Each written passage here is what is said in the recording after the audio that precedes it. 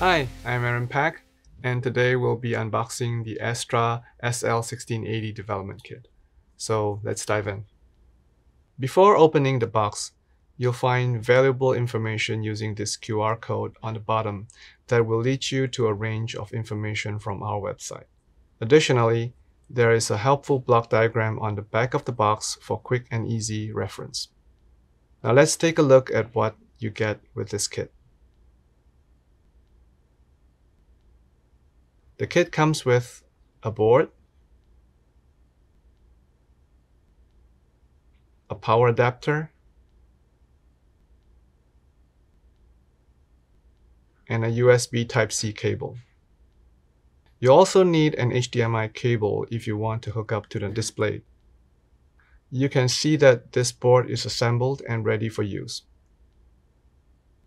On the bottom, we have the Wi-Fi module with the antenna on it for wireless connectivity.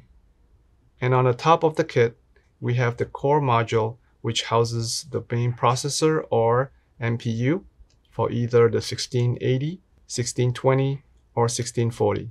The bottom portion of the kit is the I/O board, which has an Ethernet connectivity, an HDMI output, and 4 USB 3.0 ports. On the outer edges, there are 2 USB Type-C ports.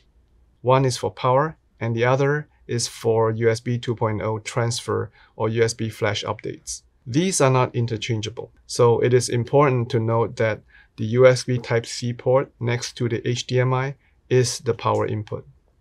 On this side, we have the 40-pin connector that can be used for various specific functions, such as additional storage, enhanced connectivity, or specialized input and output.